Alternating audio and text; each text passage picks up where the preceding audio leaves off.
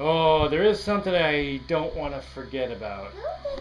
And that is, alright, I've got these two bearings here, and one's at the other end.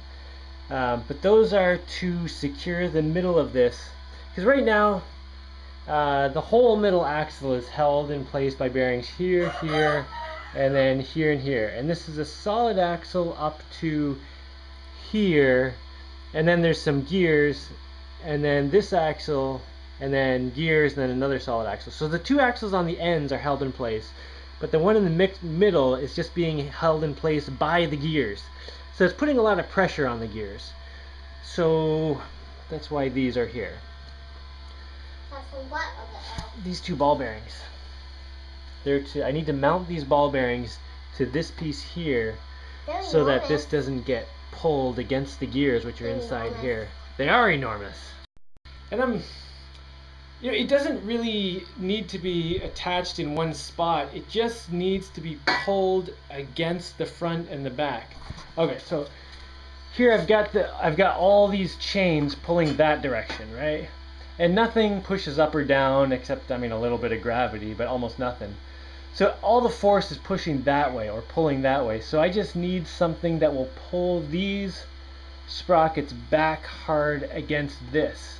And maybe if I do it so I can tighten the screw and get it to the right tension where things run more smoothly, that would be good. Because then, if things get jostled or bumped or anything, then I can tighten or loosen it to make an adjustment. So really I just need a little plate here, something that'll fit on the end, and then a bolt up here and a bolt under. But I want to make sure that what is against this isn't just flat touching on one spot. It's kind of got to conform to the ball bearing or else it'll crack it. So I could take a chunk of this, maybe drill out these two holes bigger and just use them. Cut this there, go crazy with a hammer and curve this. So it's flat there, so the bolts can get through, but then this part, curve it to conform to the ball bearing, and then just have two bolts that bolt from there right into here. I've been buying lots of surplus stuff from a guy in town, so I have lots of buckets of bolts and stuff. Alright, these bolts are way too fat and not long enough, but I've got some other ones around here. I got some super long ones here. 4 of those, and they're all stainless steel. Maybe I can use those for one end. Oh, and he had some extra aluminum pieces in there too. What should we do now? Go swimming. Go swimming? Yeah. And have some lunch too? Yeah. Yeah, let's go do it. Are you hot? It's hot out, isn't it? Yeah. And I'm filthy. Yes, because you need to have a bath. Because you are so dirty. Wow, those are swimming dirt pants. You call me dirt pants? Yeah. I totally just figured out how to mount my steering column riser gear thing. It has to go right about here with a sprocket to connect to this sprocket. And I was rummaging around in my stuff and I found this, which I bought a little while ago for peanuts. And it's long enough that I can put a piece here, cut it there, and I can put another piece over here. And this has little things where I can bolt it in on both sides. And that'll work perfectly. And then I put my steering thing here and a column, or a steering wheel. And this will totally be strong enough to not bend. This will have a fair amount of pressure, down pressure when this is going. But yeah, that'll be great. After pounding on this with a hammer and getting it into a shape that could be for these thingies, I thought, I'm just getting too complicated. I don't need anything that fancy.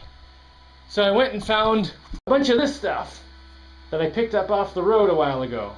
And I bent it into a shape to go around the bearing and around a bolt.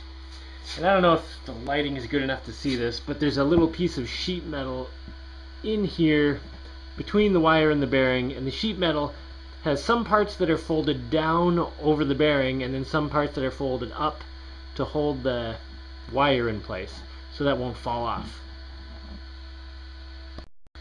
Oh, and then I just tightened the nut on the bolt on the other side. I kept pulling on these chains and tightening and loosening the bolt a little till it got to the loosest that I could get those, like the easiest moving. And I'll do the same thing at the other end. And I should probably put another one on here, this other bearing. But I don't know. I'm not going to worry about it right now. Even just having one, you know, in the middle-ish will keep this from just resting on the gears in here. So I'm just going to put one at the other end. And then I'll worry about the other two later. But I did drill the hole for the other one, because I had to take this whole piece off to drill it, because all the stuff's in the way. Alright, got a second one in there. I made sure I drilled my extra hole too while I had this piece out. I think it's doing what it's supposed to do.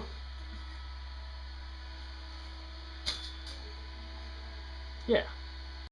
Well, I'm standing here realizing that if I don't put the bottom cover under this thing, I'm like never gonna do it. So I guess I'll do that now.